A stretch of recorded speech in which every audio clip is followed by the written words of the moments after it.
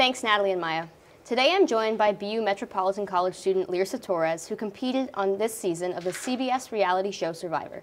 Lyrsa, thank you so much for joining me. Oh, you're welcome. It's nice to have you here. Yeah. So to start things off, what made you decide to compete on Survivor?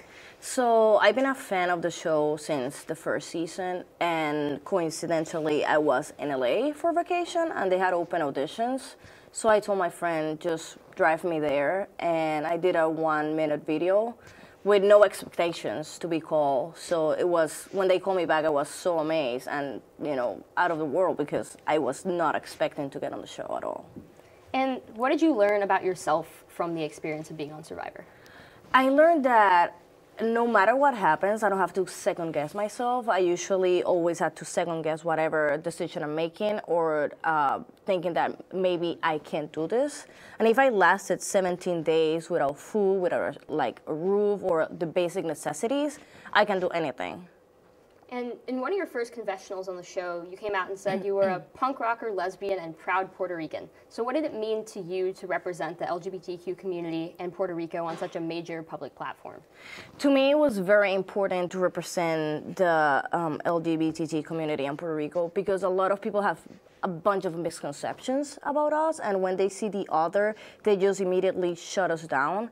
And I just wanted to show people that we're hard workers, we're nice people, we're smart, and you shouldn't have a bias just because we're different. And you've been pretty open about the fact that you've received some homophobic, racist, and body-shaming messages on social media from some viewers. So what effect have those comments had on you, if any, and do you have any regrets about being so transparent about your identities on the show? I don't have any regrets because I presented on the show the way I am in real life. I felt, of course, at the beginning really hurt because I was not understanding, like, why are people telling me that I'm a lesbian? I know I'm a lesbian. I'm not. I know I'm chunky, so you're not offending me.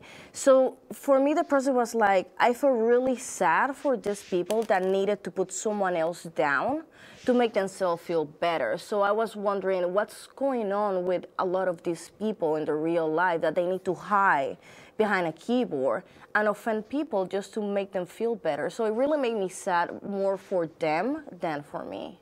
What was your experience like interacting with some of the other cast members? It was, at the beginning, it was very difficult because I feel like I was so different from them. But then once you start living together, you find like common grounds. And I learned a lot from different people. Like Elizabeth, I would have never walked somewhere and make friends with someone like Elizabeth because we're so different. But Olivia, she's so nice and so honest that it gave me the outlet to be more open and receptive to meet different people and not be judgy, because if I want acceptance, I have to accept the rest of the people as well. Mm-hmm. And you encountered several tropical storms in your time on Survivor, and you were often shown standing out on the beach, looking out at the ocean. And you've mentioned before that being on the island made you feel connected to your home in Puerto Rico. So can you tell me what that experience was like for you? Every year back at home, we get hurricanes every single season.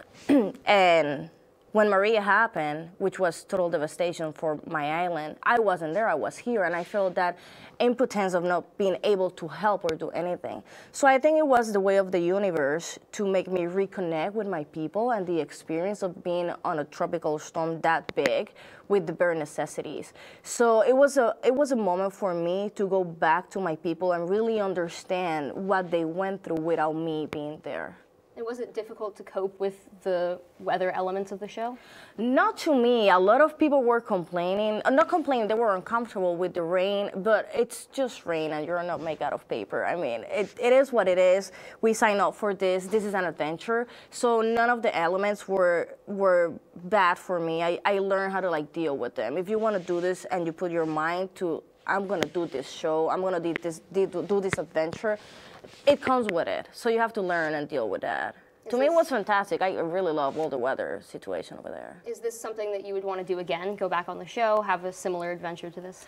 I will go. If they call me right now, I will go in a heartbeat. I think it was the best experience I've ever had. I learned so much about me, about others, about the rest of like interactions with people that I have like no regrets, and I will do it again as many times as they call me.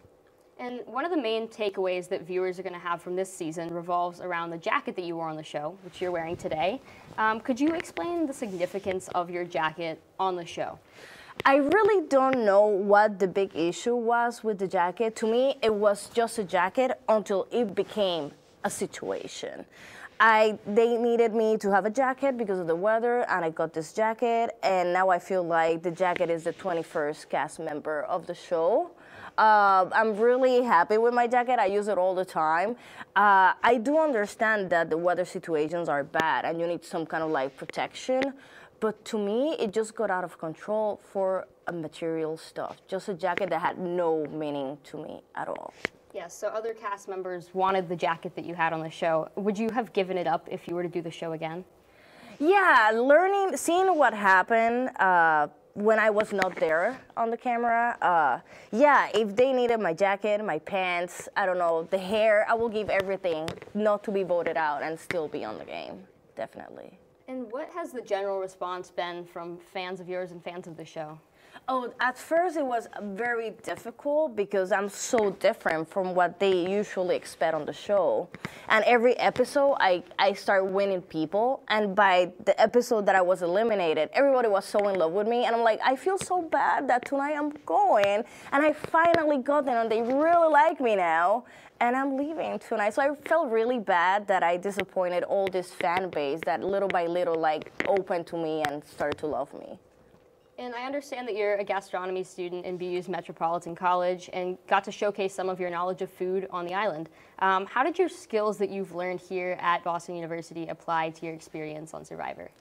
I think all the learning I did here and in my previous education back at home helped me a lot, especially with the cooking. They didn't know that you can use ocean water to cook the rice and have some flavor at it.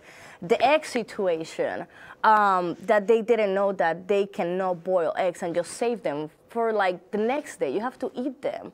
So I think all the education and the knowledge and techniques I got here were really helpful on my experience over there, not just for me, for the rest of the tribe members too. Do you think there are other skills that you should have practiced or learned before coming on the show that would have helped you out? I think I should have practiced more sports stuff. I was relying just on my social abilities, and apparently I need to work out a little bit more.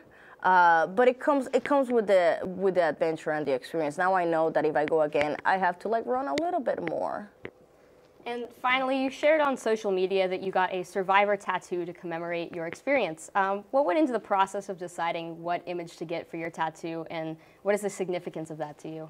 I wanted to get something that it was representative of my experience on the show and my whole journey. And at some point I said that I had more